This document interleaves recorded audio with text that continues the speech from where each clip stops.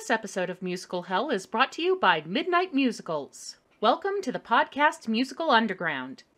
And by Cafe Himbo Cookbooks, celebrating his 10th anniversary. Thank you.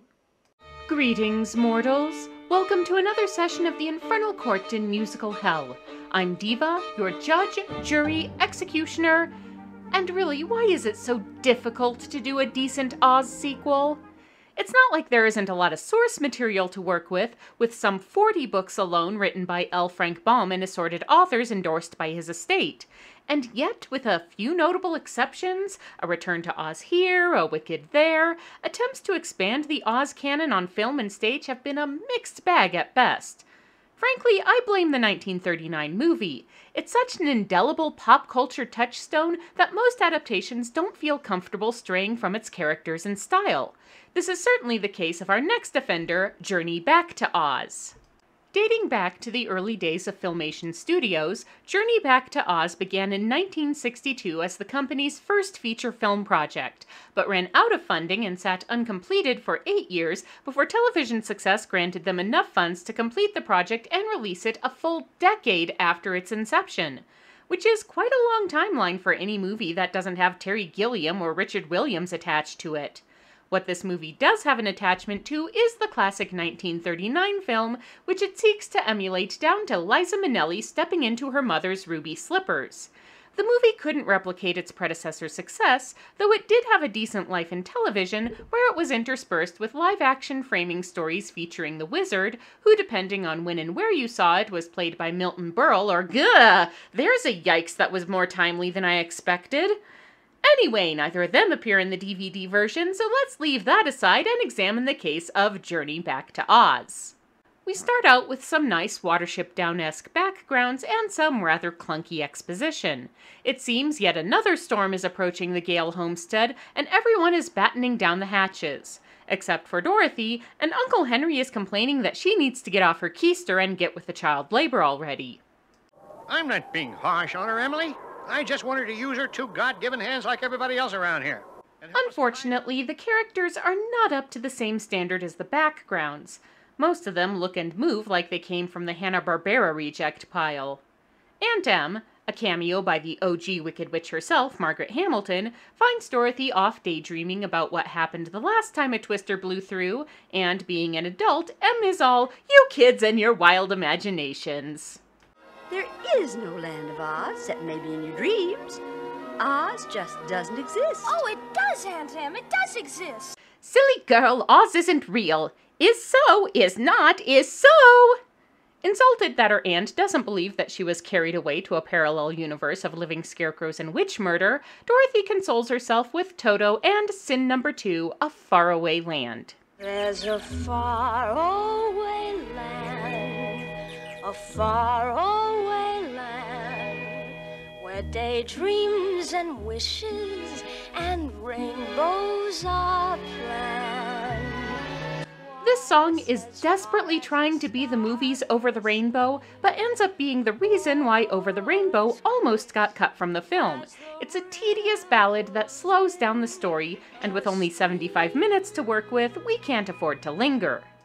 After the song ends, the wind picks up, the twister blows in, and Dorothy is knocked unconscious as it picks her up, and seriously, you couldn't figure out another way to get her to Oz? Baum came up with about 4 or 5 alternate routes. Throw a dart and pick one. Anyway, after a title sequence that gives us plenty of time to appreciate the sheer amount of talent being put to little purpose here, Dorothy wakes up in the Pastoral Symphony sequence from Fantasia. You know what? I don't think we're in Kansas at all. No, sorry, I gave you a pass with the Over the Rainbow knockoff and the Tornado repeat, but here's where it becomes obvious you're lifting as much from the 1939 film as you can, which I take as a sign that you don't trust your own ability to make a good Oz movie, and instead are depending on the audience's fond memories of its most famous adaptation to keep you going. Let's go find the Scarecrow immediately. I mean, sure, how big can Oz be anyway?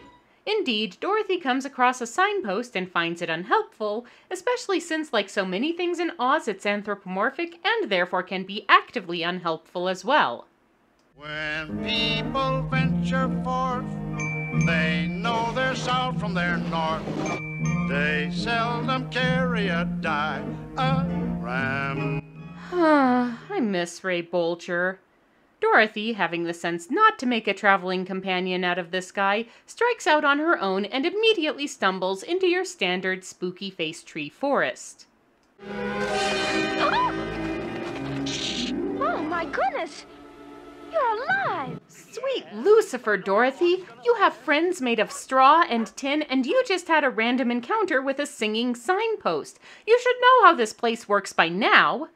This is Pumpkinhead, who is hiding out from his creator and cruel taskmaster, Mombi, apparently the wickedest witch in all of Oz.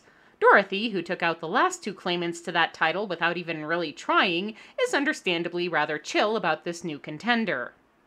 We mustn't let her find you. You just come with me to the Emerald City and meet my friend the Scarecrow. Since Dorothy's gotten in with Oz's reigning monarch, this tactic has a lot more justification behind it this time.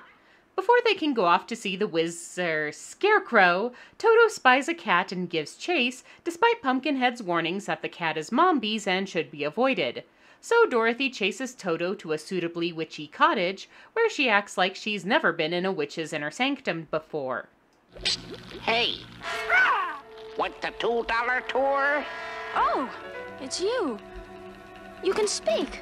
Again with the... Never mind. This crow is Mombi's other pet, and he introduces Dorothy to the witch's latest project, a cauldron full of elephants that, much like this movie, are only half-baked at present. This is enough to convince Dorothy she needs to get the here out of there, but before she can, Mombi herself arrives. You must be hungry, my dear.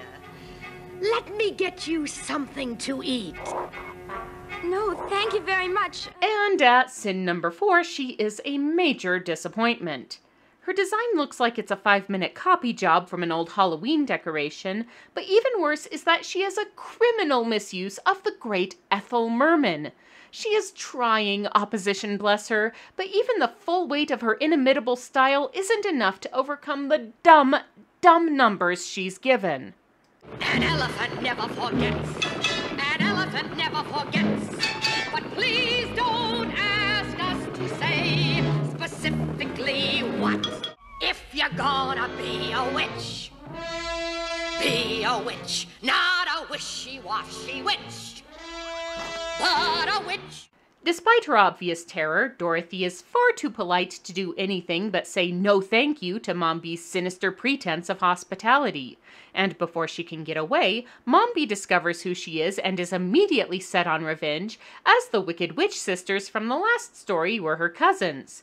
And being committed to the evil basics, she immediately outlines her dastardly scheme to Dorothy, which amounts to using her magic green elephants to storm the Emerald City and overthrow the Scarecrow. How can you think of hurting the Scarecrow? What do you want from us? We're evil! Evil! Mombi and her henchcrow decide to throw Toto into the elephant pot for evil funsies, but the fire is dying out, and since Pumpkinhead doesn't answer the calls for more wood, they have to go out and get it themselves, which gives Pumpkinhead enough time to rescue Dorothy and help her elude Mombi on her broomstick. Fortunately, Mombi gives up the chase easily because we're only a third of the way in and she can manage with ominous threats for the time being.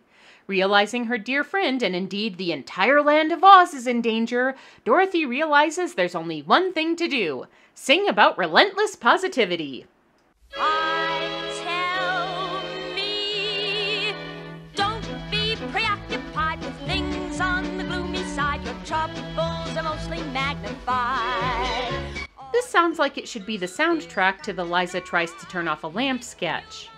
Think of sunshine shining up ahead. Think of every happy ending that you've ever been. Anyway, we need another traveling companion to round out this cast, so here's an upside-down carousel horse. Oh, are you stuck? What do you think I'm doing like this? Bird watching? This is Woodenhead. Dorothy's friends are defined by cranial matter this time around, I guess, and his sad backstory is that he's been ill-suited for all the usual equine professions. This led him to joining the merry-go-round circuit, which leads to sin number 5, the audio equivalent of motion sickness. Around and round and up and down, from village to village, from town to town. Anyone else need a Dramamine? You know the routine. Dorothy invites him to join her cohort and maybe land a cushy new job, and once Woodenhead gets all the left-hand turns out of his system, they make good time to the Emerald City, where the Scarecrow is putting his new brains to use. 9-letter word beginning with S. 9-letter word beginning with S.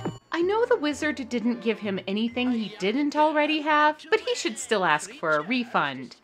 Turns out the Scarecrow is regretting getting a brain and having to think for himself, which makes him a prime candidate for Tucker Carlson's demographic. But he's not so discontent with his position that he's willing to hand the throne over to Mombi. She can't do that. It's unconstitutional. Yep, definitely a future Fox News viewer. But like it or not, Mombi and the Green Elephants are now at his doorstep, and their attempt to sneak out the back entrance doesn't get very far. Scarecrow and Toto are captured, forcing the rest of the party to beat a hasty retreat. If we get back, we'll just be captured too. What good will that do? We'll have to use our wits. Now, no sense going into battle unarmed. They finally manage to escape by going through a low clearance gate and causing a Blues Brothers-style pileup behind them, but Fisher King syndrome sets in pretty quickly in Oz, and Mombi's coup has the whole place looking all red-skied and ominous. Dorothy decides to seek assistance from the next old friend on her checklist, so while Mombi and Crow watch from her all-seeing plot crystal, we follow Dorothy and her new companion to Tinland. Welcome to Tinland! Okay, you're frightening! The Tin Man is doing all right for himself, ruling over a little slice of Oz that's a sort of 50s robotic utopia. Jetsons punk, if you will. And he promises to do anything for Dorothy within reason, but it turns out help me kill another witch isn't covered by that criteria, especially when he learns that her army is made up of elephants.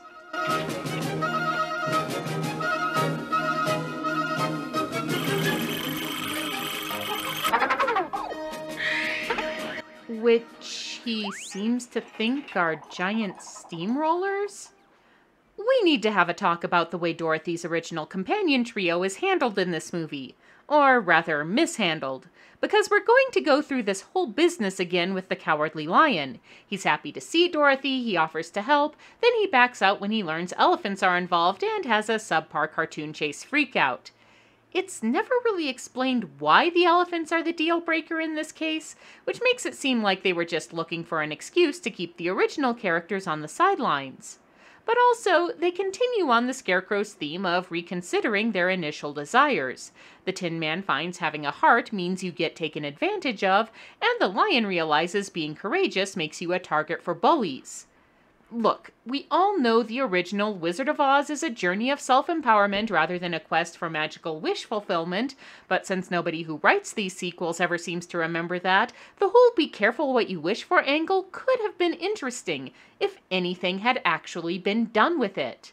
But there wasn't. We get some laments that I guess are supposed to be the counterpart of the If I Only Had a Song cycle, but the issue is dropped along with the characters themselves for the remainder of the movie. Imagine if the second act of Into the Woods had been so half-assed that you envied the people who thought the show was over and left during intermission. That's the experience of watching this movie. Long story short, Dorothy's old friends don't have anything to offer beyond thoughts and prayers, but her options aren't completely exhausted as Lion points out the benefits of having a witch on their side and suggests seeking Glinda's help. And Dorothy doesn't even have to go anywhere, as Glinda's ability to turn up based on the demands of the plot ensures that she poofs in almost immediately. I was just wishing you were here. I know. That's what brought me. Turns out Glinda has her own plot monitoring device, in this case a bird with a tattletale that can live feed anywhere in Oz. And she's willing to provide assistance, but as you may recall, Glinda is all about Dorothy working things out on her own, so she provides a little ballad to that effect. You have you, and you alone. You're the magic glass you look through. With Dorothy having picked up on the moral of the story, something, believe in yourself or whatever, Glinda provides her with a magic box that must only be opened within the Emerald City and only during a time of dire emergency. Woodenhead has a handy storage compartment to keep the plot device for the time being, and Dorothy and her new, less fair weather friends race back to the capital. Unfortunately, Mombi has been monitoring the hero's journey channel as well, and enchants the forest trees to attack them. This is Mombi's magic, I can tell. Let's open the silver box and use Glinda's magic. Glinda said open only in the Emerald City. With Dorothy resisting the temptation to fall back on the magic plot device before it's time, it looks like she and her friends will have to take the lessons they've learned and find a way out of this. Nope, Glinda's going to solve this problem for them too. It's your moral, Glinda. You couldn't hold to it for 5 fucking minutes? Glinda's assistance this time comes in the form of a golden hatchet, which doesn't harm the trees so much as turn them into colorful and somehow even creepier trees. Nice one, Glinda. Our heroes make their way to the Emerald, well, it's more of an onyx city now, and are immediately cornered by Mombi's elephants, which Dorothy decides is a dire enough emergency to bring out the plot device. Ow! Hurry! Hurry! It won't open! Yes, the climax to our movie involves dealing with a stuck drawer. But Dorothy retrieves the box, which is full of, what else, magic mice that drive the elephants into a blind panic. But Mombi herself needs to be dealt with, as she's terrorizing her captives with inadequate villain songs and plans for their demise, condemning Scarecrow to be dismantled and burned, and whipping up a potion that will shrink Toto into a cat snack. How can her designs be thwarted?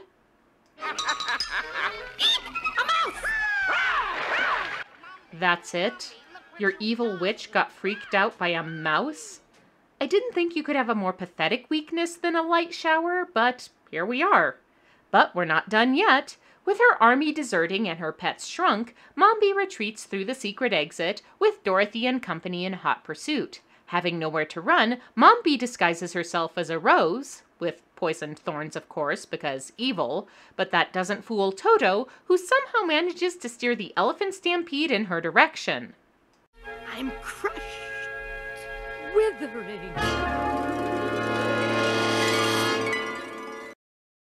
If I had a nickel for every time the villain in a bad sequel featuring Ethel Merman had a disappointing plant-based demise, you know how the rest of the meme goes. The Emerald City is restored, Scarecrow is in charge again until a nice transgender girl can come in and take over, and Dorothy is hailed as a hero despite having done jack all. But the joy is short-lived, as Mombi's magic has died with her, and unfortunately the enchantment that brought Pumpkinhead to life falls under that category. Oh, Glinda, I'm so unhappy. There now. Alas, Glinda's magic is no use here because... Look, it just isn't, okay? I'm not sure what the rules are governing Glinda's interference, but narrative causality seems to play a big part. But Dorothy's tears and some vague love and faith mojo do the trick, so it's all good. Woodenhead is named Royal Stallion, Pumpkinhead is promoted to Minister of Agriculture. Sure, give the plant the plant-based job, and Dorothy expresses her longing to return home. There's a sad little feeling you feel when you stub your toe. Hard to believe Sammy Kahn did the lyrics to this. I think he just kind of gave up on this one. Without any ruby slippers on hand, it's determined the only way Dorothy can leave Oz is to go back the way she came. It's in the Constitution for some reason. The movie's almost over, so I'm not questioning it. Glinda is able to magic up a cyclone, which drops Dorothy right back in "it was all a dream," or was it territory.